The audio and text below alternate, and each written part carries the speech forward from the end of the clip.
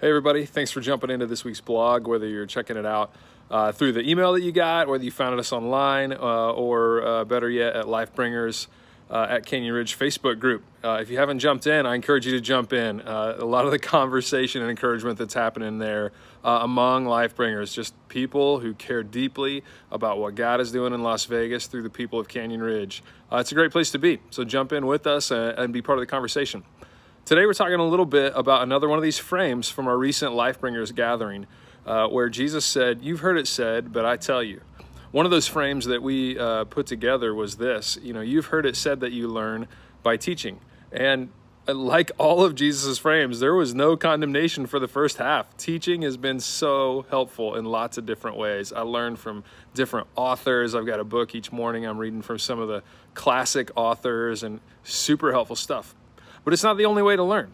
It's kind of our go-to a lot of times, but there are a lot of other ways to learn. And so when we gathered recently, we just asked people, how are you learning these days? What kind of ways has God opened to learn differently? And so here's just a few that we heard. One of the ways that we've heard is discovery.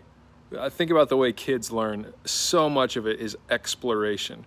They try things, they turn things upside down, flip them over, throw them, all kinds of things to figure out what things do, what they can do, what's fun to do with those things. Discovery, when we find things for ourselves, the ways that it locks into our brain, the way we experience it and lock onto it is just totally different. Even from my days in the math classroom, standing at the board and lecturing is one way to teach. But another way was getting manipulatives and other things in kids' hands that they could experiment with and explore a little bit and find. And when they would find things, they would hang on to those things way more. So we've been doing that a lot through a tool called Discovery Bible Study and some really simple, powerful questions. If you haven't tried it, I encourage you to, canyonridge.org/DBS. It's only one way to experience discovery, but it's a pretty good way. Another really great way to learn, let's see, how did this one couple at the gathering, they said, sink or swim. That's what COVID-19 felt like to them. The way I would talk about it is experience. Experience is such a great teacher. Obviously, some wisdom and some help and guidance along the way is helpful, but some things we only learn by experience. Like in January and February, not too many of us were watching Zoom tutorials, and video conferencing was not a priority for many of us.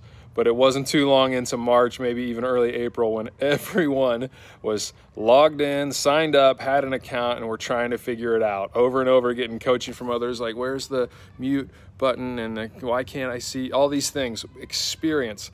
And so now along the way, we've found some really great things. The same is true for the teachings of Jesus. The more that we want to live out our faith, the more we actually want to know and experience him, we just have to put into practice the things that he's calling us to do, trying things that pull us out of our comfort zone. So there's two, discovery and experience, but both of those actually get better with this third one, which is to reflect, to take time after any sort of experience or discover or study is done, or after a time of figuring out, okay, we've written our I will statements, we've taken action, but to sit and create some space to reflect and ask some really strong questions about what happened. Jesus said you'd know a tree by its fruit. The same is true of learning styles. The more that we learn, or the more we look back at what happened because of the way that we learned. What difference did it make? What kind of fruit did it bear? What good things did it produce in us and others? Who knows Jesus now better because of what we learned along the way? Who have we shared it with? These kind of powerful questions of reflecting will really reveal the meaning and the fruit of what we've been learning. So listen, those aren't the only ones, right? There's tons more. In fact, even as we sat at Lifebringer gatherings, it was like, oh yeah, and that, and that, and that. We would love for everyone to jump into the conversation.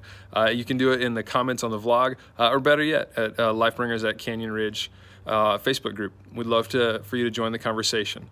So think about it. Discovery, experience, reflecting. Tell us a story about one of those, or better yet, how has God been showing you new and fresh ways to learn and experience more and more about him?